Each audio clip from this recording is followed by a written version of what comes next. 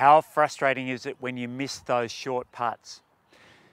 What I want to talk about today is ways that you can go about practicing and playing so that you're going to hole a lot more of those short putts and maybe never miss one, even though the best players do. Hi, I'm Peter Knight. I've created this golf channel, Peter Knight Golf, to help you become the best, in this case, putter you possibly can be. If you like these videos, then please subscribe to them and also press the grey bell notification icon so that you don't miss any of the weekly videos that I send out. I mentioned I'll give you 3 tips, but I'm actually going to give you 4. I'll give you the 4th one at the end of the video. The first one is a putting gate drill. Now, the key thing with short putts is that I need to be able to control the putter face. More than anything else, is if my path is out a little bit, not going to matter. With a very short putt, unless it's a severely breaking green, my green reading is not going to matter terribly much.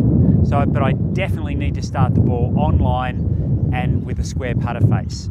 So this first drill, if I use an alignment rod, now the putt that I'm hitting is going to be a straight putt. And what I'm going to do is put a couple of tees in the green, just equal distance either side of the alignment rod there. And then I'm also going to put a hole in the green so I can mark where I'm going to hit my putt from. So now my putt through there should be straight at the hole. So I can continue to set myself up each time and have that putt nice and straight. So the objective for me is to make sure that the putt goes straight between the 2 tees and into the hole. Now I can alter the difficulty of this by having my ball further from those tees or closer to the tees. I can alter it by having the tees closer together or further apart.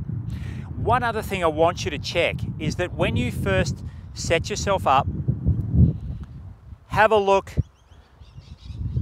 at the hole. You know that the hole is in line with the tees there, or the ball will go through those tees.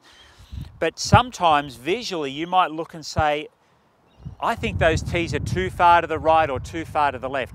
If that's the case, first of all, check that you're actually set up correctly. And second is it may mean that the way you're perceiving the line of the putt might be a little incorrect. And you'll find that by doing this drill and trusting that when you're setting yourself up, you are setting up correctly, you'll learn to trust it, and you'll also recalibrate that vision to some extent. And so you'll start to see straight putts as being straight. So that's the first drill. The second drill, and we can even incorporate it into the first, is that if I just take a coin and place it on the green, I'm going to put it right where that hole is and set my ball on top of it. Usually the challenge is to set the ball on top of the coin without it rolling off. When I set myself up, my putter face is aiming at the ball and at the hole. Again, this is for a straight putt. When I make my backswing, the path of the putter is going to be very slightly arced or slightly curved. So as the putter swings back, my putter face appears to open, but it's still pointing to the ball. So it'll be pointed a little bit to the right of the target because it has opened, but it's pointed to the ball. So it doesn't go back and rotate too much. And then when I swing the putter through, I want my putter head to be pointed back to that coin. The ball rolled off it, but the putter head points to the coin. So when I make my stroke, what I'm going to do is set myself up, and after I've hit the putt, I want to check, is my putter face still pointed to the coin, or has it twisted one way or the other? So by practicing that, especially without a ball, if you initially notice there's too much twisting, is going to help you an enormous amount. Now, getting the pace right is also critical, making a smooth stroke. So the third drill I want to show you is related to stroke length.